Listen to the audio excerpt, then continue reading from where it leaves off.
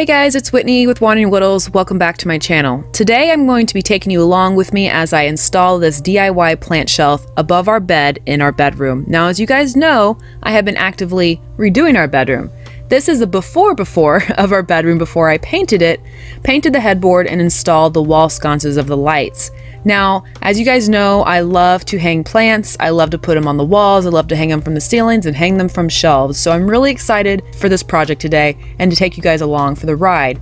I do want to show you the before picture of before the shelves I put up. So again, like I said, I have painted the walls this beautiful white. I'll get into that in the bedroom makeover. Painted the headboard, and I've also installed the wall sconces with the lights. Guys, it is so amazing what paint will do to a room. I mean, truly. So here I am sanding down a piece of white wood that I got from Lowe's.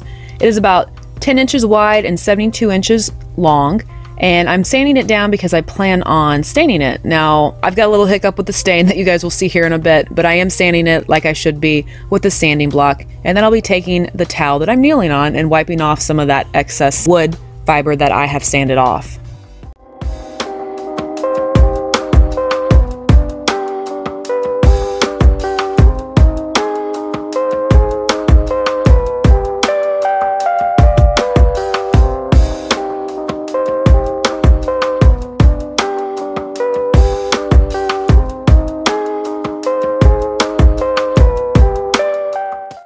Now that I'm done with the sanding process, I'm going to move on to the staining process. I picked up Minwax in Classic Oak, and it's a stain and polyurethane one-step stain. I also picked up these foam brushes that I'm going to apply the stain onto the wood with. Now, this is the first time that I've actually stained a piece of wood. I know, pretty sad. So I wasn't really sure what to expect and how it would look. But once I started applying the stain to this piece of white wood, I was very surprised at how orange it was showing up. Now, it could be because of how white the wood is, or maybe I was doing it incorrectly. I don't know, but I continue applying it just to say that I did and properly stain it. I wasn't really sure if I was going to like it. I ended up actually changing the way that I was applying it here in a little bit. You'll see that.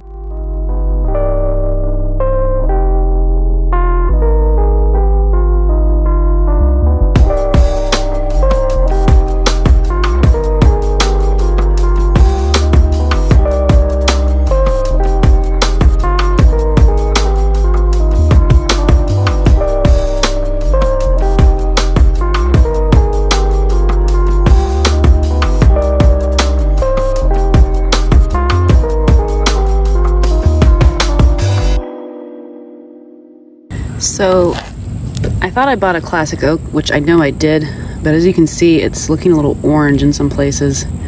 So I'm just gonna call it quits on trying to stain this piece of wood, and we're just gonna go with how it is right now, which is natural.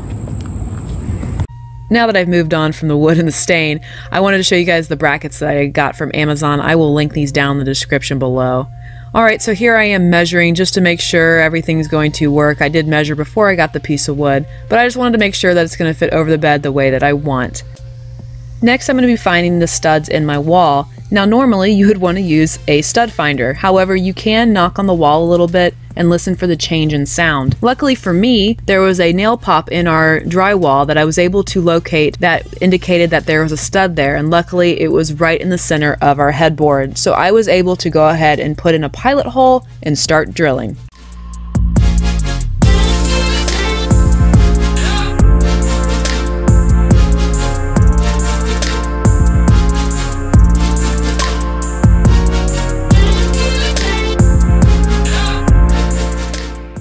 Okay, so leveling I think is the most important aspect of hanging shelves, and I'm gonna go with good on this. I'm happy with that. All right, so now on to the next set of brackets, and we are definitely in the studs, which is important. So my next task is to locate the other studs. Typically in homes, studs are 16 inches or 24 inches apart. So right now I'm actually measuring. I'm pretty sure at this point they're 16 inches apart, and I am measuring and knocking, and I'm locating the other studs and making a little mark so that I know where to hang the rest of my brackets. Now let me say this real quick. I know you guys are gonna say something. I could have just gone to 32, but notice I taped both of my yardsticks together and I didn't know my exact 32 right there, so don't hate me for that.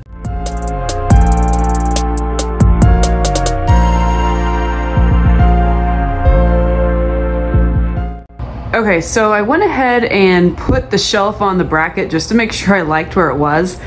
And I like where it is, mainly because if I have any trailing plants, they can fall without hitting us. And if I want any height on my plants, I have a little bit of room here, here, and there. So I also wanted to make sure that the bracket and everything would hold the shelf. All right, guys, and just a little tip for you. This is how you know that you are still in drywall and not a stud. Notice how my drill just pops right into the drywall. I also mismeasured here, so now I'm actually searching for the stud.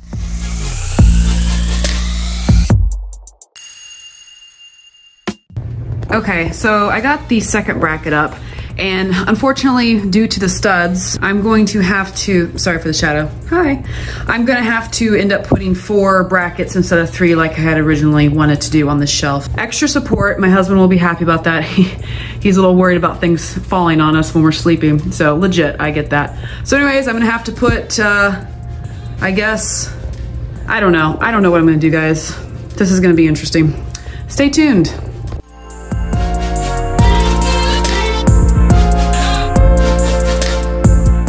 You may ask, how do you know that you're in a stud? Well, it'll be difficult to drill in, much more difficult than drilling into just the drywall.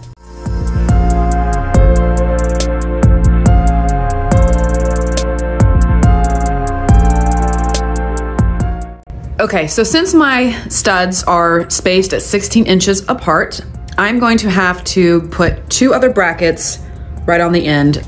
Now, I had actually ordered 2 different types of brackets to see how they would look and how they would fit the board. So I'm actually gonna be using one of the brackets that I ordered, unsure of how it would fit. And it's a little short on the board, but this will work just fine. These are gonna go on the corners right here. So that's what we're gonna do.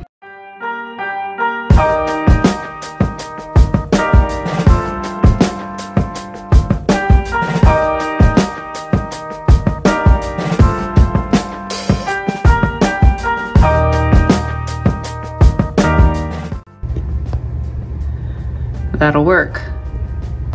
Now comes the fun part. I get to style my shelf. Now, since I put most of my houseplants outside for summer, they all look fabulous. They all have great growth and color, and they look excellent on my shelf.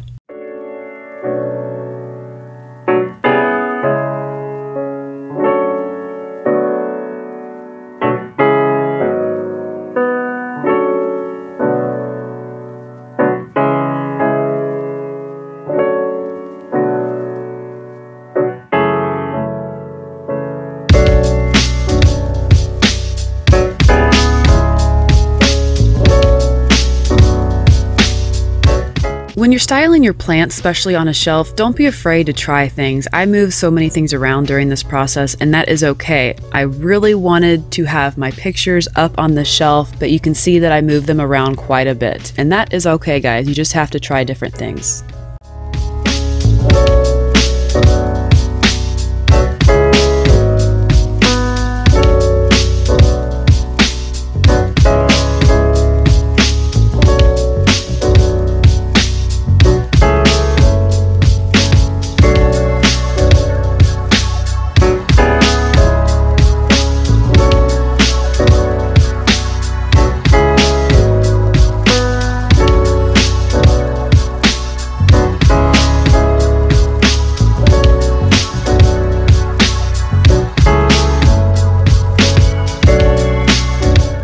When styling shelves, you do want to have some height on the items. If you noticed, I used a couple books to elevate that picture and also to elevate these plants so they would stick out a little bit since they were a little bit small. So make sure you do have height, alternating heights, of course, on your shelves.